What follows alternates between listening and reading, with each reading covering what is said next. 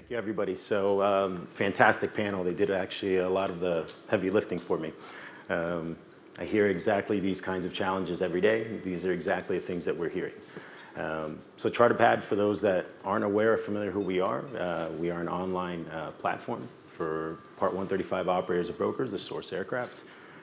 Some would say we're part of the problem. We are not a booking tool. We are a sourcing tool. Just on my way in, actually, to here, I was asked, what do you do? I told them what I do. And they said, well, the problem is that the broker's doing this, this, and that. I'm like, awesome. The operator says the broker asked for too many requests. The broker says the operator doesn't show the right availability, the right pricing. This seems to be the ongoing problem. I can't say I disagree with most of the things that I've been hearing. For the last 10 years, it's been a lot of the same things that we're hearing up on stage here. Questions were fantastic. It's a lot of the same challenges.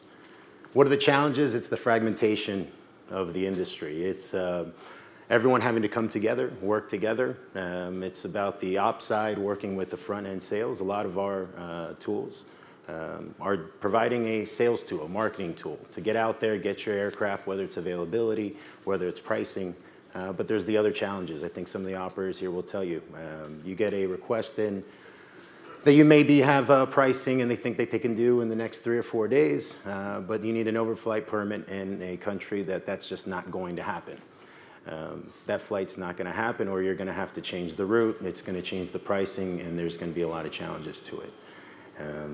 This is not so simple. We can go to Amazon, we can go to Airbnb, we can go to Expedia, Booking.com. It's so simple, right? I can go ahead, I can see a pricing, I can even get notifications and alerts for a hot deal. Why is it that everything else in the consumer markets is so much easier?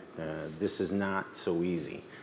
Even the airlines have sort of adapted, but it's scheduled inventory. This is not. This is on-demand inventory. My American airline flight to go back home, I'm going to get notifications for it. It's going to tell me if there's going to be a flight delay. I could have booked my seat. I could even choose my meal if it was a level of service that's necessary. This is not so simple. Not every customer is the same. I've heard the question that not every 2 flights is the same, even if it's the same route. It's not the same aircraft, not the same customer. The needs are going to be different. There's absolutely going to be a need for some human interaction. Alistair mentioned it, CharterPad. We were acquired by Click Aviation in December. Click Aviation is a trip support aviation services company. The idea is to build an end-to-end ecosystem. We're not trying to actually disrupt. When you look at what digital disruption is, there's no definition in Webster's or anything like that. It's believed technologies changing the way that industries and businesses operate. That's what Amazon did. They changed the way that people purchase retail. It's an easy thing. I don't know how many people in here are part of the 100 million Amazon Prime members. I know I'm one of those. Hands, Amazon Prime, anybody? Look at this, fantastic. See, it's going to be interactive. It'll be fun. You're not going to just hear me talk the whole time. Streaming services, Netflix, Hulu, anybody? Kids, you got to have teenagers. Come on, guys. Yeah. I mean, nobody's interested in actually going and spending. I mean, I have small children. They watch Nick Jr. and Disney Jr. I unfortunately have to spend over $1,000 a year in cable so they can watch this stuff. I don't even watch, I watch ESPN. I wish that's all I could do. You know, the issue becomes, how do we bring this all together? Our goal is to bring it together. Click Aviation Network has the expertise, they have the AI, they have the intelligence on the ops side. We've been able to do a nice job, domestic US, about providing a trip matching tool. Not just something that's a reactive system, something more proactive, you taking control. The idea is that I don't want to disrupt, because the idea is disruption. We keep talking about disruption when the idea should be more about digital transformation. I mean, 15, 20 years ago, some of you know, there was almost absolutely no technology. It was the phone book or the yellow book, you know, faxing quotes, faxing, you know, booking the charter, all this fun stuff. We had Virgin Charter, spent $30 million, 2 years, goes kaput. But there was a group that came in. There was a B2B platform that came in some 15 to 20 years ago. Continues to span the test of time, if you will. but continue to find the same issues. It's still not a booking platform. It's still a request for quote type of system. Maybe nothing wrong with it, but it's still causing issues. It's causing inefficiencies because now you're getting more requests, more requests, more requests. You're quoting, you're quoting, you're quoting.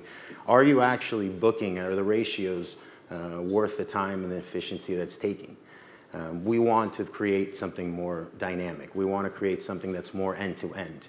That's our goal. Our goal is that you should be able to get a notification on your phone. Why can't you work with your owners for owner approval? Shouldn't the owner be more involved with some of this stuff as well? Shouldn't you have a little bit more control, being able to let them know, hey, this trip can go off. You don't want to just say, we can do this trip, I need to get owner approval. We want to build enough intelligence where we work with Paolo and we want to get all those touch points. And that's part of the problem. It's the touch points. There's so many touch points in charter. I mean, everything that was discussed here is exactly the challenges. Will there be a revolution? I think that was the question, right? Revolution or evolution. I don't know if there's going to be a necessary revolution. I think what we're doing is evolving. I think there's going to be a transformation, and that's what the original B2B platform did. They evolved. They transformed the industry. I think being a complete disruptor is very, very difficult. We want to work with Pride Flight. We want to work with Luna Jets. We want to work with everybody. We want to find out what it is that you need, what tools that we need to provide to make this easier. What can we do to get your aircraft off the ground? How can we allow you to optimize your fleets, optimize in dealing with your clients? We've heard some people over the last decade, and it was touched on, right? You know, over $100 million has been raised on, you know, shuttles and seats, and we're gonna commoditize everybody because everybody can get on a private jet, right? We used to hear that, oh, we're gonna make it accessible to everybody. It's simply not. These are not commodities. The brokers can tell you that these are people that are going to need a higher level of service. They're going to be people that are going to need a little bit of hand-holding. I think you were asking earlier about the millennials. I think that was one of the questions. Well, they might like to have an app to be able to just book all their stuff and don't want to talk to anybody. And that's very possible as well. We need to provide all the tools. The tools need to be there for anybody that wants to just book something and not talk to anybody. But we still need to have the ability for somebody to reach out. There's always going to be some sort of contact.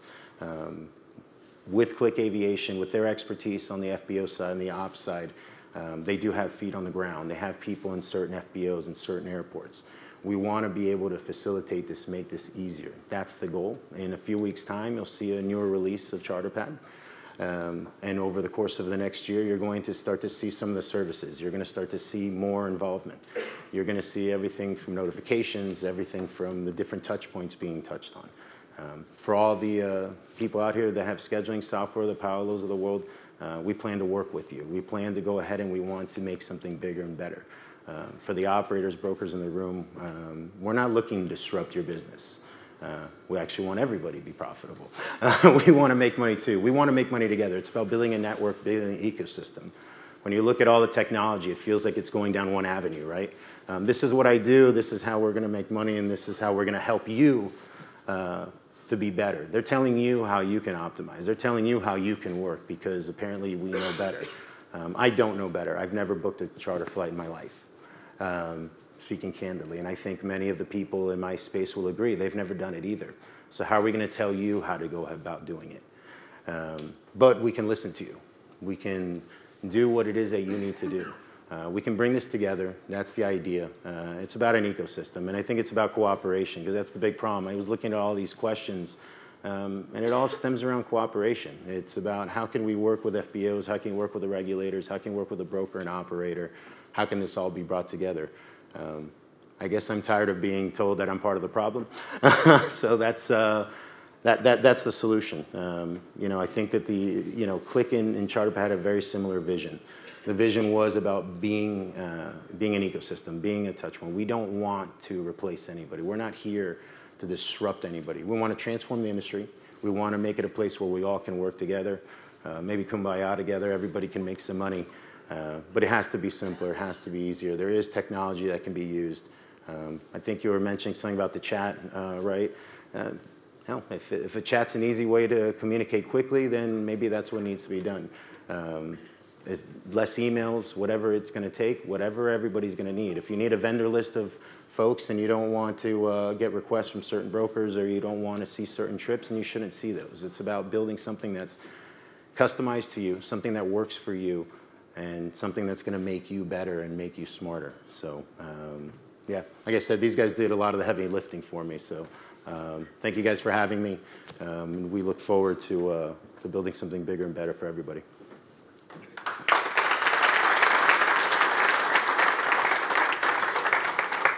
We've got a question.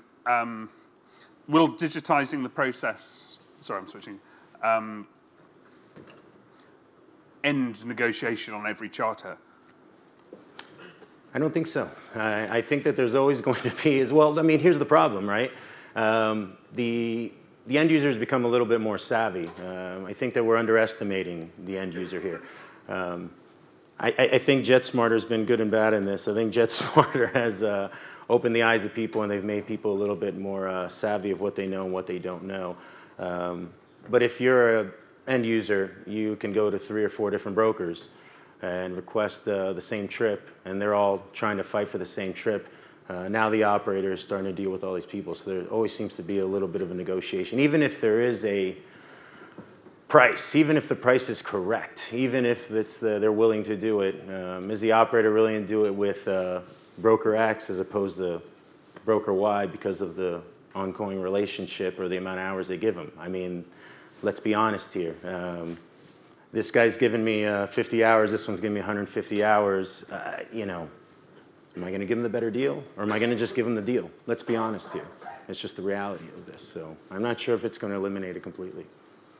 And will CharterPad integrate with Avinode?